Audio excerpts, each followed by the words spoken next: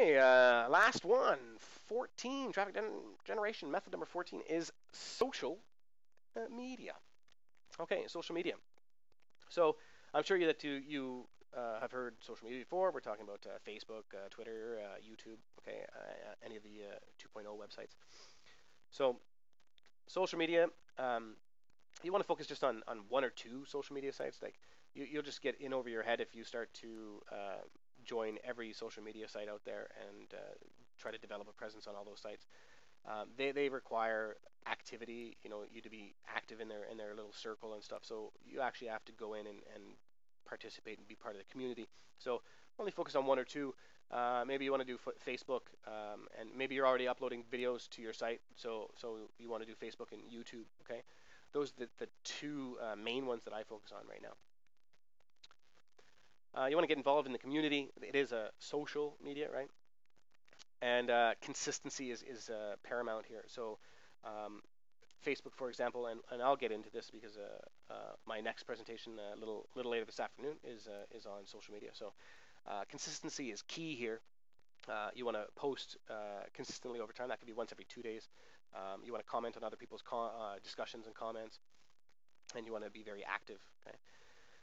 As I said, it's covered in depth in my next presentation.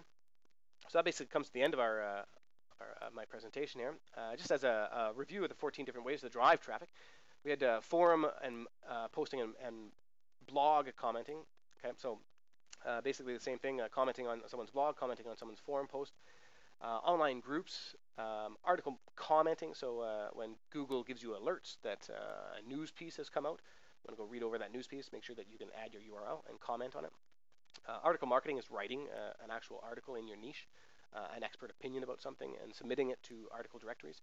Yahoo Answers, that's answering questions that people are asking about your niche. Document sharing sites and presentation sites, very similar. You can upload the documents and presentations, and they're very highly ranked, and they get indexed very quickly. Same with tutorial sites. Tutorials are how-to. Okay, you can do a how-to slideshow or a how-to video, and most things can be made into a how-to something or other. Photo sharing sites.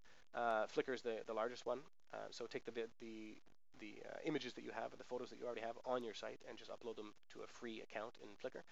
Press releases. Get somebody to write one for you, or Google how to write a press release, and then submit it to first start off with the free ones, prlog.org, and then you can move on to paying for the premium paid services like PR Web.